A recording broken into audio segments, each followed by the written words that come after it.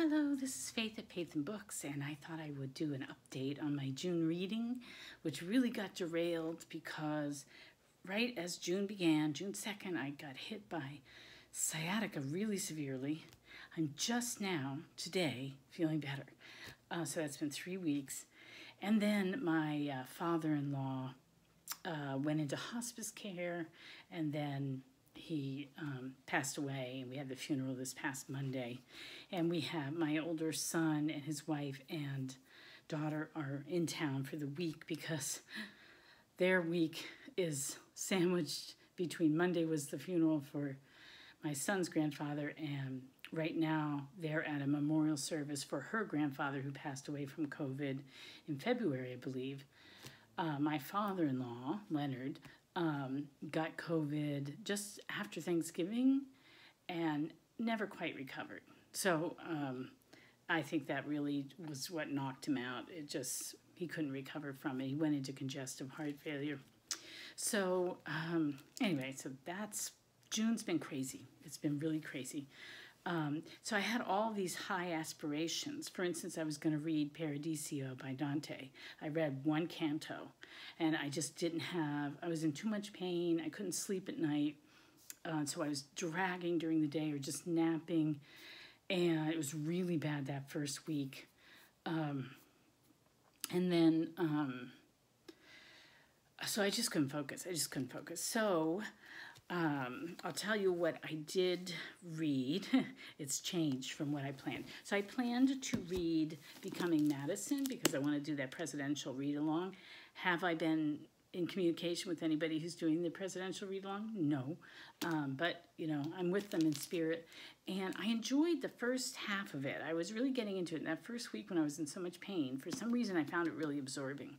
But then I think because my days and nights was really starting to get mixed up and I was really tired and sleep deprived, it started not making sense to me. Like all of a sudden he was talking about Monroe being his friend, and I was like, when did we meet Monroe? I mean, I knew they were neighbors, but it just seemed like he assumed a prior understanding of their relationship, which I had missed somehow.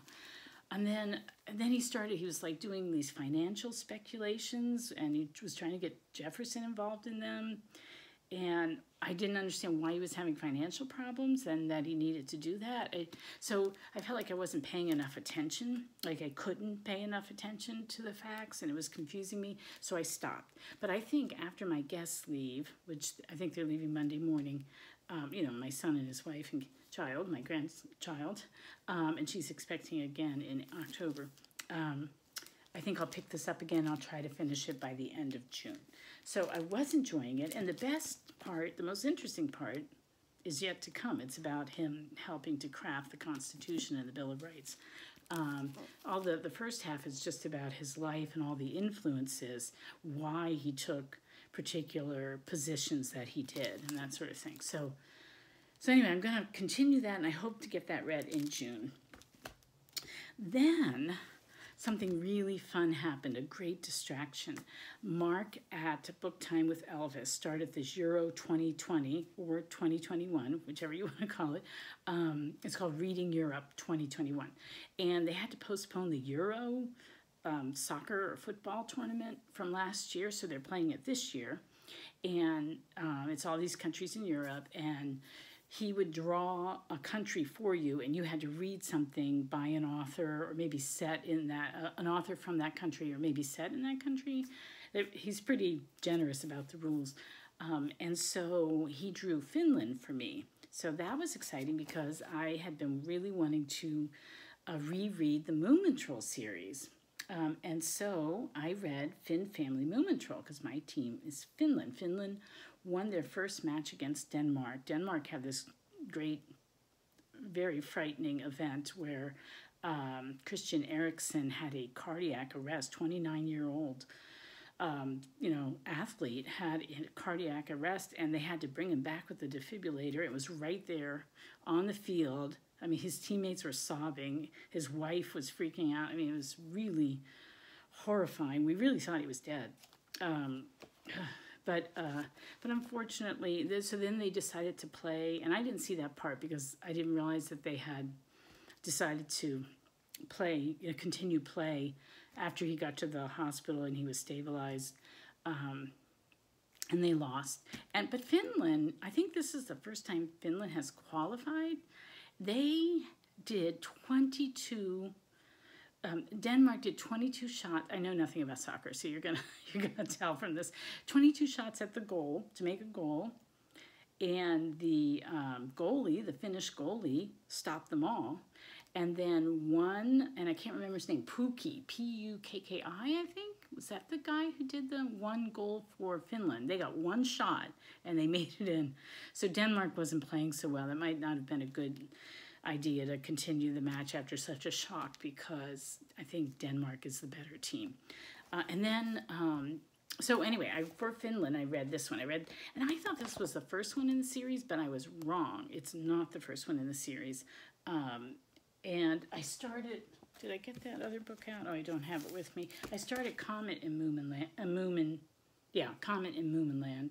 which I thought came after this, but really it was written before. And there is a slight difference in the writing style. This is something she wrote later, and it's more subtle and more tongue-in-cheek, and the characters are a little gentler. Whereas in Comet in Moominland, they're a little bit. It's a little bit rougher. I really noticed the change in the atmosphere a little bit. So anyway, so that's what I read for Finland, and I'm going to try to continue to read the series.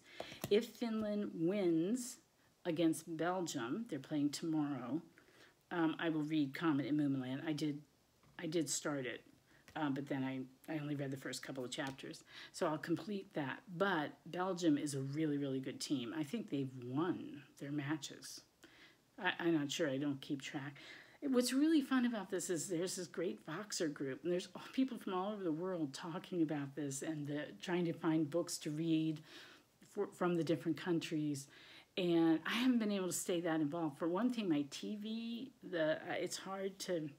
The DirecTV wasn't working well, and we had to get ESPN. I don't know what my husband did, but somehow we can now watch it, except I share that TV with a 5-year-old, and so if he wants to watch his Pokemon movie, I can't watch the match. So I haven't been able to really stay on top of everything. Plus, with having guests and everything else going on, I just can't spend all day watching various soccer matches. But I am going to watch Finland versus Belgium tomorrow. So then Finland played Russia, and Russia won, which is so sad, because if you know anything about the Finnish-Russian history, Finland deserves to win every time. So because I don't have a concentration span right now, I'm reading children's books and short stories. So for Russia, since Russia beat Finland, I had to read something from Russia. I read 2 short stories. I read one by Chekhov called Lady with the Toy Dog. And I didn't really care for it. It was pretty meh. It's one of those stories about bored bourgeoisie people having affairs because they're so bored they don't know what to do.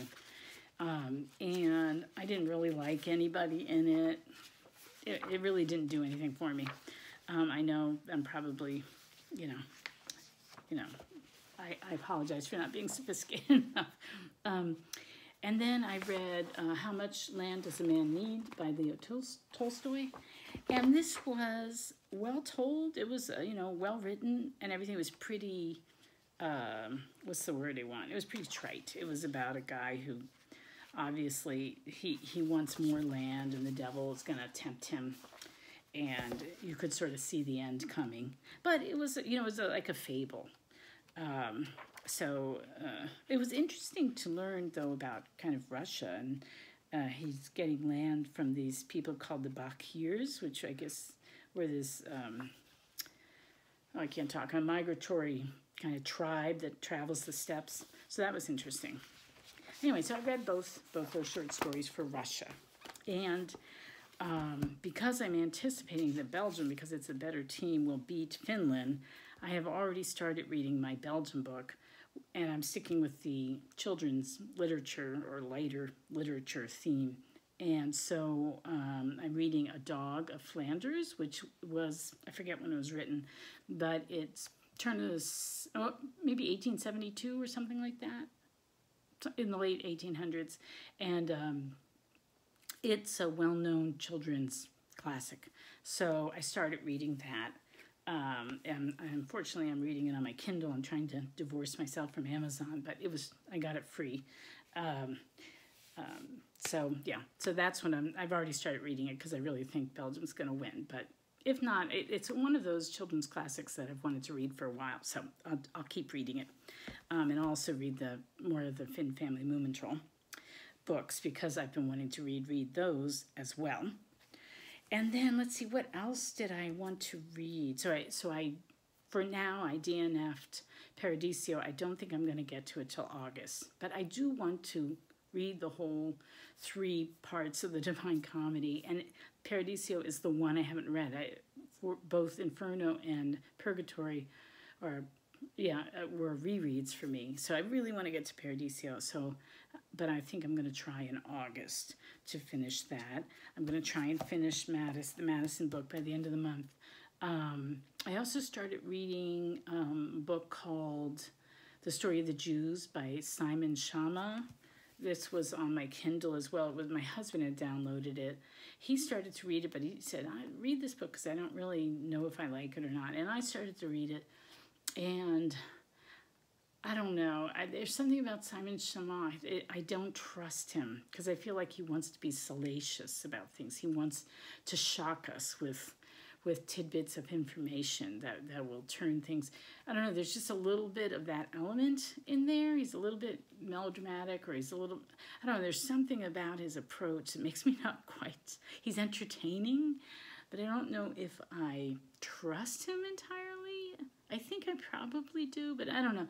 So I kept, the whole time I was reading, I was like, I wish I had a more solid understanding before reading him. Like, I felt like he was going to influence me in a way that I don't know. So I did, and plus I wasn't in the mood to read it when I was in pain with the sciatica, so I just dropped it. And instead what I read, I did a reread of a Georgette Hare book called The Quiet Gentleman. And that was a book that I thought it was so-so. And I hadn't reread it. It was one of the few that I hadn't reread. And so I decided to give it a second try. I mean, I enjoyed it the first time, but I thought it was like, a C level book as opposed to an A. But I really enjoyed it. It was about, The Quiet Gentleman is this, what is he? Now I'm forgetting his rank. Earl? Was he an Earl?